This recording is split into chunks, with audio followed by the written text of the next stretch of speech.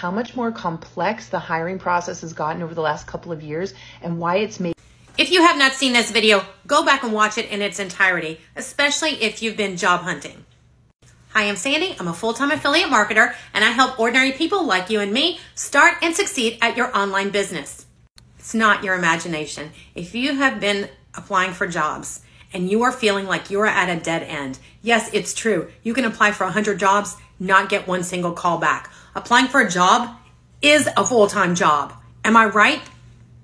I know y'all are sick of hearing me say it, but this is just another reason why people are choosing to leave the workforce and go into business for themselves. They're sick and tired of spending so much time applying for a job that either they don't get calls back or they get hired into a job that is nothing like it was described. And quite frankly, the employers are sick of it too. Now, I'm not going to sit here and tell you that running your own online business is easy. Some parts of it are easy, but it is hard work. You're going to put in a lot of hours and a lot of work, and don't believe it if somebody says, oh, you can make a full-time income on 1 to 2 hours a day.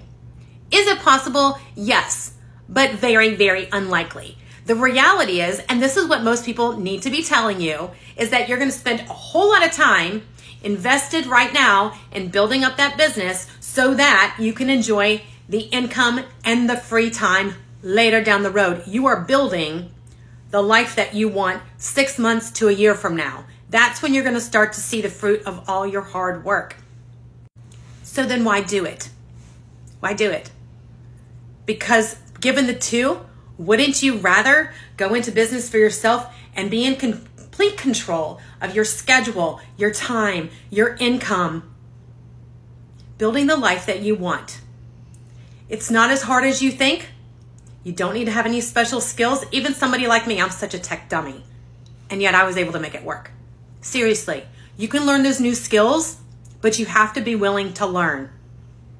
I don't know. Does this sound like something you might like to just investigate a little bit? Give me a like and a follow. Let's go on this journey together.